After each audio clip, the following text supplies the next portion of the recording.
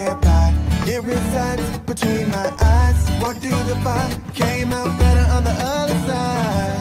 See, life's like a beach if you find the sand. And right now, I feel like 100 grand. You are listening to Inspired Insider with your host, Dr. Jeremy Weisz. Dr. Jeremy Weisz here, founder of InspiredInsider.com, where I talk with inspirational entrepreneurs and leaders. Today is no different. I have Josh Becerra of Augurian.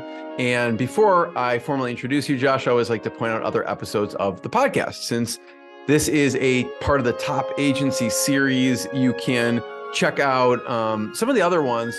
Jason Swank on the podcast, where he talked about building his agency up to over 8 figures and selling it. And now they're acquiring agencies. And what they do to evaluate that the agency they're purchasing. I had Ian Garlick on, who specializes in video case stories and how do you best tell your customer stories. And Duncan Alney, who works with food and beverage brands, and check those out. They all share great advice. And this episode is brought to you by Rise 25. And at Rise 25, we help businesses give to and connect to their Dream 100 relationships. And how do we do that? We actually help you run your podcast. We are an easy button for a company to launch and run your podcast. We do strategy, accountability, and full execution around the podcast. So for me, Josh, the number one thing in my life is relationships. I'm always looking at ways to give to my best relationships. And personally, I've found no better way over the past over decade to profile the people and companies I most admire and share with everyone else what they're working on. And I know Josh has a podcast as well, so we'll talk about that. So if you've thought about podcasting, you should. If you have questions, you can go to rise25.com. Both my business partner and I have been doing it for over a decade. So we'll feel free to answer anything that you have that you throw our way. And I'm excited to introduce Josh Becerra. He has 15 plus years of experience in digital marketing. He is an advocate for connecting digital marketing to a business's bottom line and prioritizing learning over metrics. And Josh is a founding partner and president of Augurian, like I mentioned, which is a boutique digital marketing agency located in the great city of Minneapolis, Minnesota. And Josh, thanks for joining me. Thanks for having me. I got the Minneapolis right behind me. And for people who want to check out their website, it's augurian.com. So just start off, Josh, with tell people a little bit about your company and what you do. Sure, no problem. Well, first of all, I appreciate you having me on as a guest. Hearing that you've been doing podcasts for 10 years, I think I'm in like my 30th episode is like, wow, inspirational. So so Augurian is like you said, a boutique digital marketing agency. We aren't a full service agency. We've made a strategic decision to focus on kind of 4 key areas. The first of those is paid media. So that's like Google ads and all the paid social platforms. And we do all of that management for clients. The second thing is search engine optimization. So SEO. Third thing is content marketing. And we can get into like how we think about the customer journey later on. And then the last thing is analytics. So what we don't do is we don't build websites. We don't do like email nurturing workflows. We aren't a creative agency. Don't come to us and ask us to build your brand or design a new logo or anything like that. We are definitely data wonks and love digging into data, understanding what's working and what isn't for our clients and learning from that. Josh, sometimes it takes discipline to say no, right? Mm-hmm. And I'm sure you have clients who are like, hey, can you do this website? Hey, can you do this email? What out of those services you don't do was the toughest for you to stay disciplined on and saying, no, we are sticking to these things and we're not adding something else? Yeah, that's a great question. So probably website development. Website development is something that's challenging and many times because our teams need the website to be performing well in order for, like, if we're paying money using Google ads to drive traffic to a website, that experience, is also part of whether or not that person is going to convert on the page, right? And so we've had numerous kind of over the years discussions about like, well, should we get into this or should we not get into this or whatever?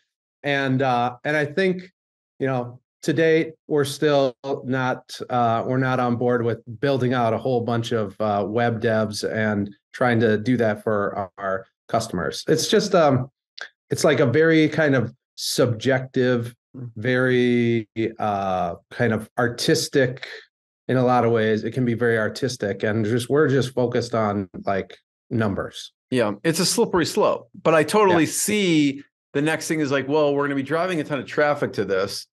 Can you make these tweaks because we feel that will increase your conversions, right? And so typically now you give them like a feature set, like we want to make sure, can this to whoever does this, and have them make those changes?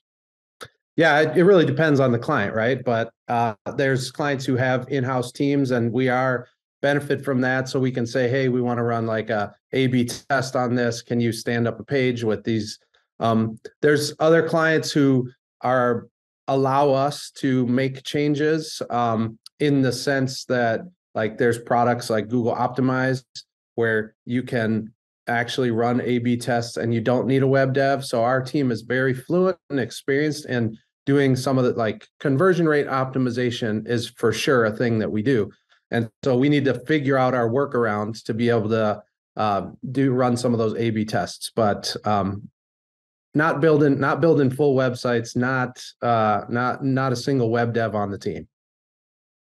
Talk about, I know you are big into leadership and leading teams. What are some of the things that you really do with the team that helps them thrive? Yeah, that's a great question. So I think, I'm a big believer in kind of the Simon Sinek start with why. So, we have our why, our how, and our what very clearly defined, and we talk about that. And we have our set of 8 core values, which is a lot. But it's fun to kind of see the team rallying around that, buying in and embracing those like major kind of cultural cornerstones of what we're trying to build here. So an example of that is like in our Slack channel, we have a kudos Slack channel. And anytime somebody like wants to give a kudos to a teammate for helping them out or something like that, you're going to see like hashtag kudos to so-and-so for helping me out with this thing that I needed to get done really quickly. And they did an awesome job. And then it's like hashtag honor teamwork, right? So they're every time a kudos comes out, it's appended with some sort of a hashtag around one of our core values. So I feel like, part of leadership is not only having those foundational things in place, but actually getting them to kind of live and breathe within the day-to-day. When people on your team think of your core values, is there a one that sticks out to most people first? We've had we do like a Monday meeting, right? And we'll let people share some like a highlight of their weekend, and then we will have some piece of business that we get into, and we do like a kudos session. Well, one of the kind of pieces of business we once did is broke the team up into groups and had them go and like talk about what's your favorite core value and why. So we do that kind of activity to also try to embed a little more of that. And we had them like write it down on a shared Google sheet so everybody else could see it and kind of the why. Man, it's like all over the board. What's something that you remember from that? What someone wrote their favorite core value and why? So there was a lot of balanced work life. So that's a core value of ours. Work smarter, not better is kind of the tagline to that one.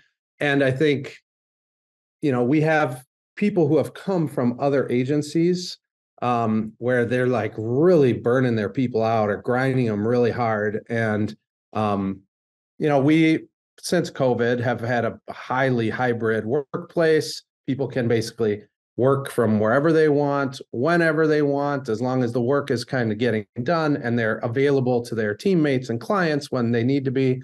And so we see like the work-life balance and kind of that hybrid workplace and giving people a little bit more of that autonomy is like a huge piece of our employment value proposition beyond just like what your compensation is and all those things.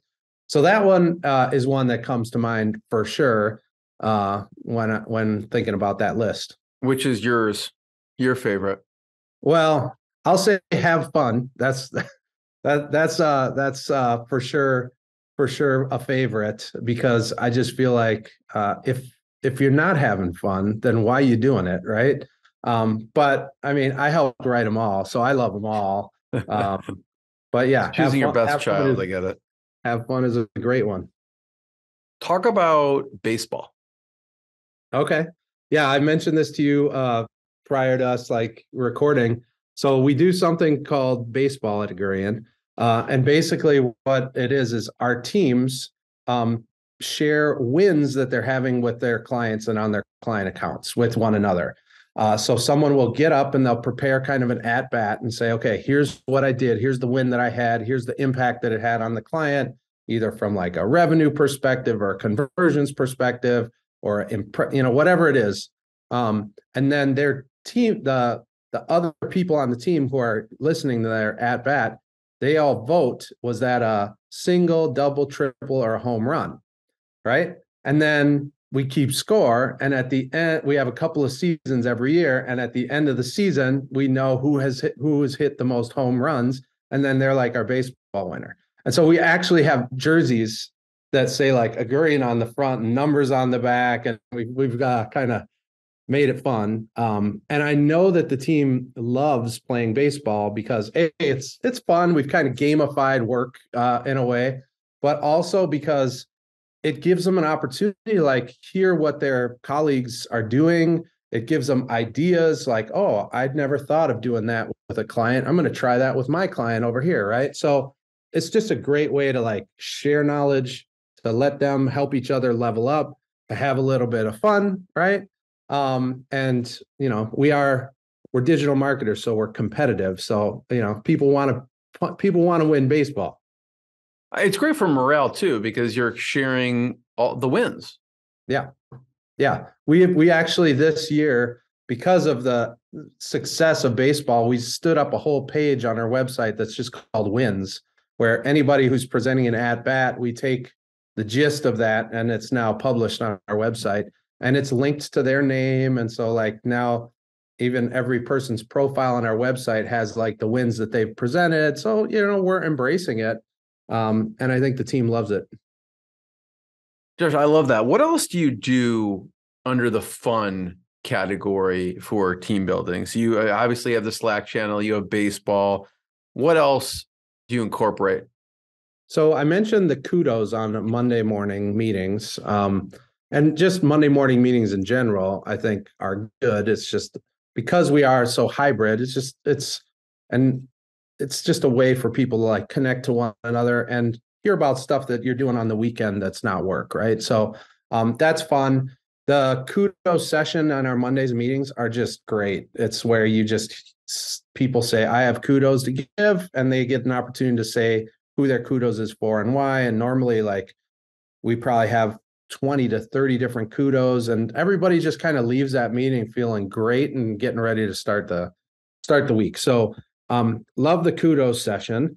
And then other things that we do is we're big on volunteerism. So at least quarterly, we're doing some sort of a volunteer activity.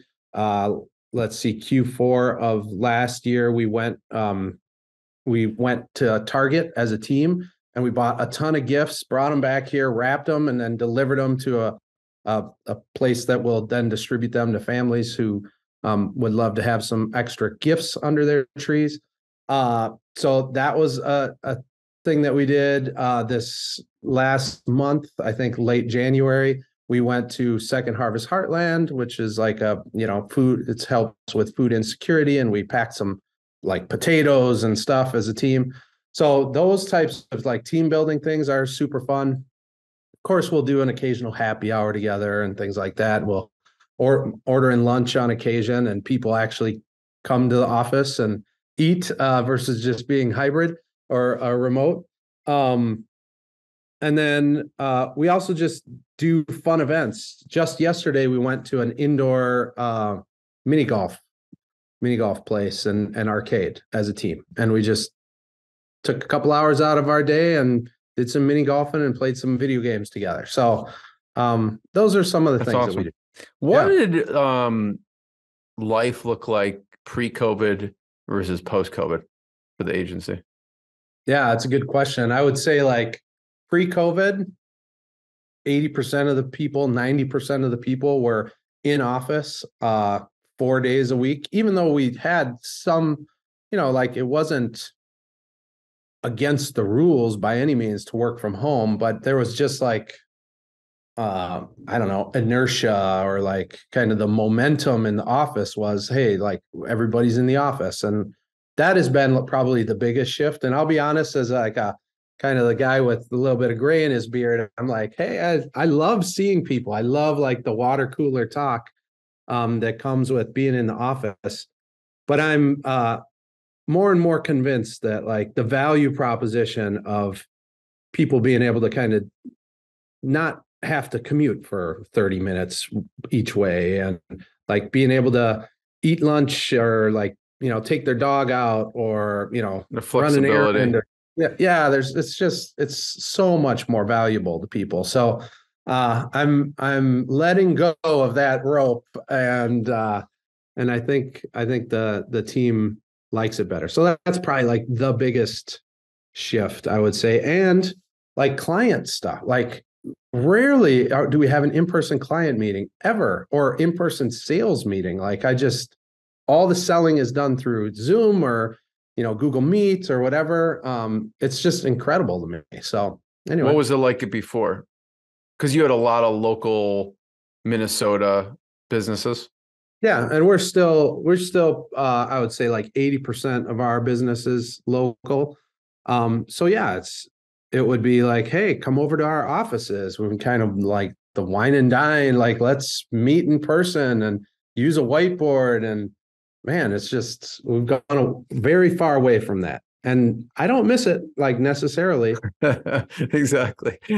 One thing is you talked about the niches, the services, and you don't do certain things. Mhm. I love to talk about the niches. You serve, when I research B2B, you have higher education, you have manufacturing, you have real estate, tech.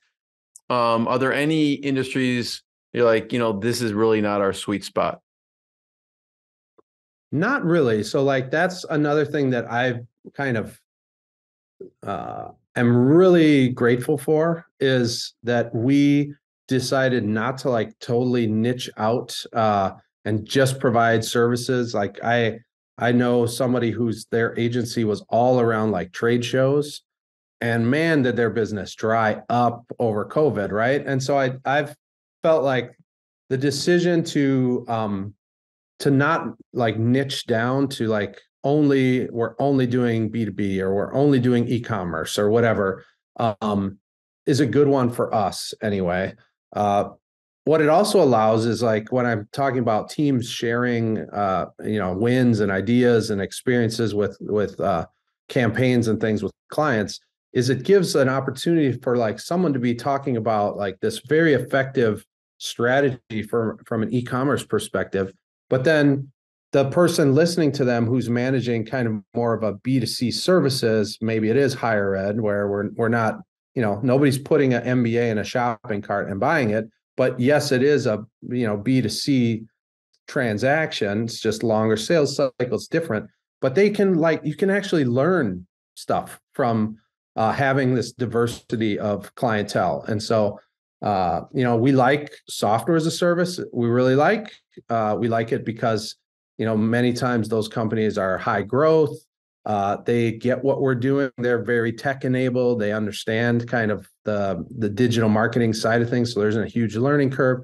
A lot of times they've got bigger budgets and they're ready to go. And the attribution is very, very simple. It's like, did somebody sign up for the demo or the free trial, right? It's all online and it's really easy to do. But we also love B2B manufacturing, long sales cycles, high dollar, like lifetime value, where you sell one deal and it's worth like $10 million. Like those are fun things to work on as well. I want to talk about, I really like how you have this framework for content marketing. And so Okay. I'm actually going to pull it up here so we can take a look at it while we talk about it. But I'd love to have you walk through Agreeant's framework. Sure. So I've always thought that our content marketing is somewhat of like a kissing cousin to SEO, right? So basically, what I mean by that is it's still very much powered by the same principles that you would think about for SEO. So we talk about our customer journey and kind of these 6 different phases that you see here, right? Unaware, problem aware, solution, compare, purchase, and then success or loyalty, which is post-purchase. Let's just talk about the first 5. But really what we're trying to do with our customer journey is help our clients understand what are the topics and questions related to our customers' business that consumers or people are out there searching on. They're at volume, right? So that more than one person per month is searching on this topic or question. There's hundreds of people, thousands of people that might be searching on this topic that might be related to, how do I start a effective podcast, right? In your case, maybe. So there's what we do is we try to say, okay, what are all the topics and questions? Let's put those topics and questions into like what stage of the customer journey do they belong in? And then we look and say, all right, do we have content that actually addresses these topics and questions? And how well is our content performing? Like what of the volume of searches, how many of those eyeballs are we actually capturing? And then we look and see, like, what about the competition? Like, who's actually winning on these topics and questions? How many eyeballs are they capturing? And then we prioritize, basically. We look and say, all right, well, we've got a bunch of content that's kind of high funnel, unaware, problem aware, that's performing pretty good, but we really don't have any content in like the solution compare stage. And so then our team will basically take all of this information, the competitor information, our own kind of audit information, the topics and questions, and prioritize and say, okay, this is the topic that we should write about first, and here's why. And then we generate a prioritized list of topics, and then we just start writing on them. So that's the process in a nutshell. What are some, I'm sure you see a lot of companies that come to you and they're in all different stages of having some of this, all of it, or none of it. What are some of the big mistakes that you see companies making when they first meet with you in their content marketing in this customer journey? I think a lot of times when people think about digital marketing, they are really like focused on number 5, like the bottom of the funnel. Like somebody is actually typing in, I need a digital marketing agency in Minneapolis, near me, or in Minneapolis. Like that is like very much, I already am aware that digital marketing exists. I'm aware that there's agencies that deliver those services. I'm probably even aware of the competitor set. And now I'm just looking for someone near me, right? So I think that like the biggest mistake is like this propensity to like focus so much on the bottom of the funnel, where yes, that's where you extract the value, right? At the end of the day. But my belief is that the companies that move up funnel and are seen as the companies that are doing like the education of that prospect all throughout the customer journey, like the sooner that we can get into the consideration set of someone as they move through this customer journey, the better, in my opinion. So that when they do get to solution compare, you're already in the consideration set. So that when you do get to purchase, you're already in that set. So anyway, I would say that like the biggest mistake is not giving enough credit to some of those like earlier stage, higher funnel stages. I imagine it's probably because it's just easier, right? I mean, the purchase piece, to create content and information for the unaware person is just much harder, because then you have to fill in all the other stages, right? I think that's true. And I also think there's like a data layer that people, So, you talked about how I'm interested in learning as just as important as metrics, right? And I think that in our industry, there's been like such a focus on like driving results and metrics that where it's easy to like collect that in a data layer and have the like the appropriate attribution where you can say like, we took this action and it drove this result, and this is the ROI of that. Like that's pretty easy to do low funnel.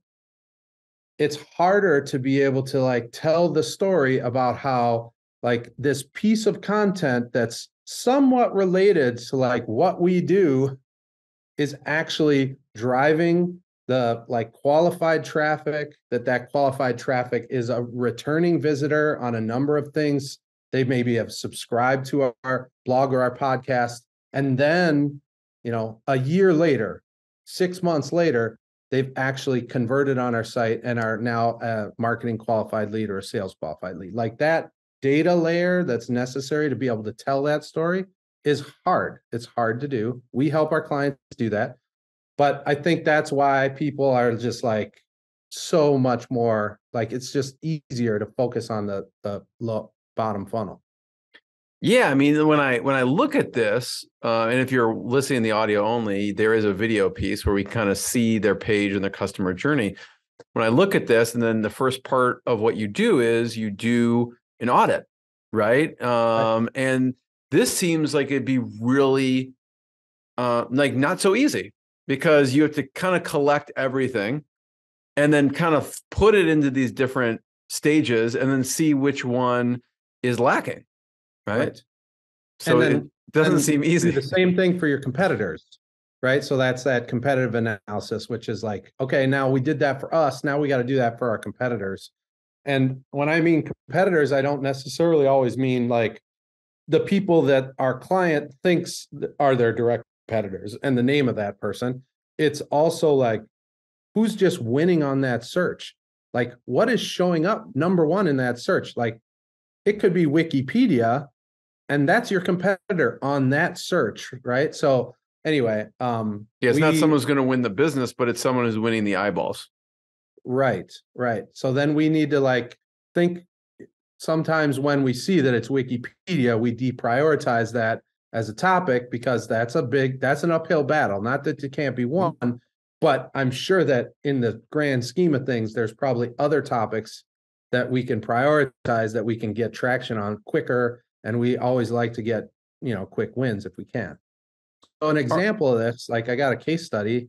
I know you were gonna ask me about this. So there's a college that's very specialized on the East Coast, that a client of ours, and like we were doing content for them. The content was working all right, and we kind of landed on this idea. We started to understand through this audit, like that what we needed moving up the funnel, and like providing a blog that talked about like the earning potential of someone and the types of careers that someone would have if they went to this kind of like not exclusive, but it was kind of a niche college, right? It's like an environmental education. So it's like, what are the different jobs that you can get with an environmental education degree? What can you expect to get paid working in those jobs, right? So this was like very much high funnel. It wasn't like, hey, come study here, like get a degree with us. It makes people think, just maybe I should consider this occupation. So they're totally unaware. Or people who are like at least considering like, should I go into a career in environmental education? Like, what's the first question you're going to ask is like, well, what jobs do you get? Right. And so we built this like amazing piece of evergreen content. It was just long form blog. And it's to this day, the highest performing, like from a traffic standpoint, blog content. And then because of the data layer, we were able to like show like kids who show up at this page, they return to other pages. And, those turn into applications, and those applicants, some of them turn into registrations. And so like that is powerful stuff if you can make it work. You have like I mentioned before, a really extensive base of types of clients. One of them was a custom fireplace manufacturer. Right. So what did you do with them? Yeah. So still a client today. It's pretty amazing. Like they build the coolest fireplaces. Like think of like what Google has in their like office in Colorado, like some $75,000 custom fireplace. Like that's what these, and I've had the privilege of like touring their manufacturing facility, and it's just like blacksmiths back in the back, like hammering on metal, like making stuff. Like it's amazing. And they like showed me how they do a patina using acid. I mean, it's really cool stuff. So they have a great product, and they're kind of two different customers that they're going after are like very high-end net worth individuals who can afford like a really nice custom fireplace, or like designers and architects and people like that, right? So when we started with them, they had a sales team. It was a lot of like outbound sales. They were doing some digital marketing. The contact over there, we had a conversation. I tried to win their business, lost their business. A year later, I called her and she's like, "Yeah, I think I made a mistake. Let's go with you." Why did she say that? Why did she say she thinks she made a mistake? Because she wasn't getting what she thought she was going to get from the vendor that she chose for that year engagement. And so, yeah, we've been with them now for like 4 or 5 years. And, beyond like doing, so we're doing paid media, we're doing SEO, and we're doing content marketing for them. So we're doing a lot, like most of our services with them. Beyond just providing those services, we really pushed and like supported her in her efforts to move the company into like a more data centric approach. So we were able to help her get like HubSpot as a CRM across the finish line. So then helped with some implementation of that. So now we've got like a great tool that we can understand like where are the people who are coming to the website coming from. When they convert, they go into HubSpot, and then we can see like, do they actually turn into a paid customer or not? And with that like data layer, we can take all of the people who have become customers, and we can import that back into like the platforms like Google Ads and say, hey, we want to find more people who look like these people, not just the people who converted, not just the people who asked for a bid, but the people who actually bought a $75,000 fireplace. We want more of those people. And that transformation has like, I mean, they're growing their business tremendously. I went up there and I spent like an hour with their sales team, helping the sales team understand how, in fact, we can take this data out of the back end of their CRM and help improve the quality of the leads. And once a salesperson kind of understands, hey, like if I do my job in the CRM and actually track this appropriately, then the marketing people are going to send me higher quality leads that are going to be easier for me to close.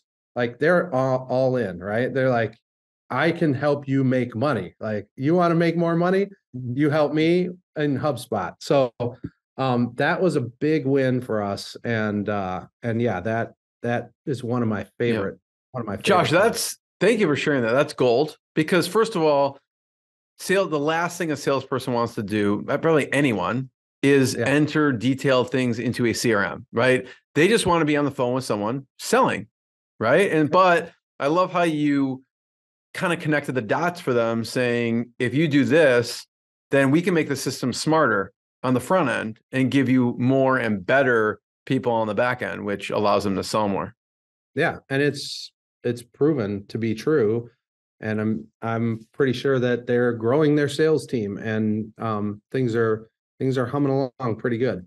What's for the manufacturing? What would be an example of an unaware and then a problem aware piece of content?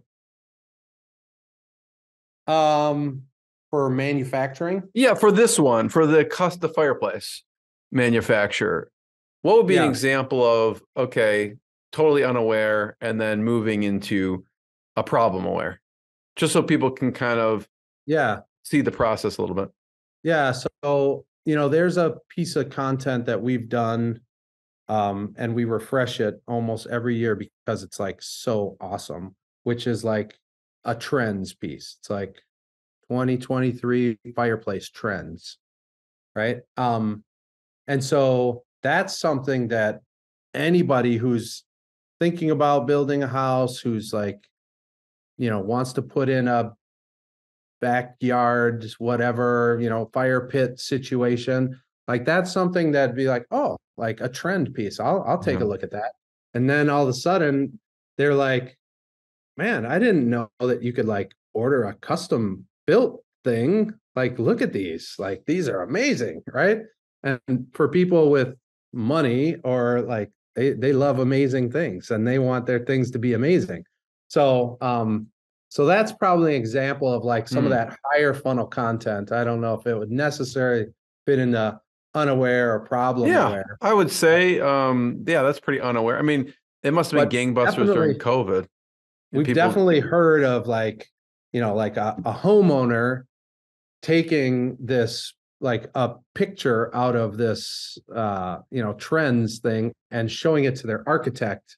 And then the architect calling and being like, hey, my client gave me this picture that was in your trends thing, and I need to talk to you about doing something like that.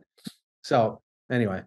What would be, I'm sure during COVID, people were like redoing all sorts of things around their house. But there was also like some supply chain. So like while yes, everybody was like, I'm going to invest money in a backyard, whatever. It's like, I don't have any steel. So that's a whole nother issue. Yeah. That's a different podcast altogether. So what about problem aware in this situation? Problem aware. So in this situation, are they looking for, they know they want to change out or want a new fireplace in this situation? Yeah, that's probably it. Or like they're feeling like, they've got something that's dated, or they're doing a remodel or building from scratch or whatever. And it's like, I know I need to find like my architect is telling me, find a fireplace that you want to put in here. Right. And so then, all right, I got to go find a fireplace. And many people don't know that you can like get stuff completely custom made still to this day. Right. It's not all just floating across the Pacific, and landing on California and then getting shipped to people. So like we still build stuff with our hands in the US of A. And so like that's something that people sometimes aren't always aware of. So we got to keep them aware. From a B2B standpoint. So we talked about higher education. We talked about manufacturing. Yep. From a B2B standpoint, you had a Digi. Yeah. So there's a client that's in, it's like international, probably got a multi-billion-dollar market cap. So it's a big company, and they sell like Wi-Fi, or like cellular, like widgets, like the things that some bus manufacturer is going to say, hey, we need to be competitive in the future. So all of our buses need to be Wi-Fi enabled, or we need to be able to track our buses as they circulate throughout the city, or we need every single street light, because I'm a lighting manufacturer, to have like a little chip in it that's going to tell us when the light is out so that we don't have to drive by. It just tells us, so like I want to build a smart light fixture for, roadways. and I'm in charge of figuring out whose widget I'm going to put in there to give me that functionality. So they build those widgets. And so their solution is like, it's all over the place. That's pretty cool. Yeah. But the thing is that they're competing with like T-Mobile or AT&T on like these terms around, like, I don't know, mesh network and like, for like a totally different use. Very technical terms. Yeah. But like, yeah, they're competing with these huge brands and it's super competitive. And that's like very high funnel content. Whereas like, their strategy up until when we, did this piece with them was to focus on like the long tail, like let's write content that like only an engineer who knows what a mesh network is and like how it performs and all this stuff, like that's what we're going to write. And there's only going to be 10 people who search on that a month. But those 10 people, if we can get in front of them, those are good people. It's not a bad strategy. But we felt like they needed more stuff kind of in the higher funnel. And so we helped them develop an educational blog, kind of like that evergreen piece that I talked about with the college and university. It was like, how can we help you win? And so, yeah, like the great thing is, if you can win on those terms, you're going to save a lot of money on like the paid media side. So, what they were doing was they were paying for the PPC clicks on those. And so what we calculated was, it was like a $15,000 a month or something in cost savings, because we were able to get this piece that was a little bit higher funnel to outrank some of those very competitive, like those big competitors, so that they didn't have to pay for the clicks. So anyway, that's like an example of that kind of work. I love it. That's such a cool niche business, but big. Yeah. First of all, Josh, I want to thank you. I have one last question before I ask it. I want to point people to your website, and they can go to augurian.com, AUGURIAN. And I know we mentioned Simon Sinek before, and I'd love for you to talk about what other resources, whether it's leadership or any other books or audiobooks that you recommend to yourself and your team. Yeah, sure. So we are EOS, Entrepreneurial Operating System shop. So we have embraced EOS. So if you haven't heard of EOS, Gino Wickman, the author of a book called Traction, is where you're going to find most of that information. I think it's really great from like an operational side of things. There's a guy by the name of Patrick Lencioni who's written a book called The 5 Dysfunctions of a Team. So that's more on like the relational side of things and like what you need from a team from a relational side to get results, whereas EOS is more like operational in nature. Those two are great. Start with Why. The Simon Sinek book is a good one. I also like his book called Leaders Eat Last. That is a great book, and that premise comes from interviews that he did with like Navy SEALs, and the ethos that they have is like the leader of the SEAL team that always eats last.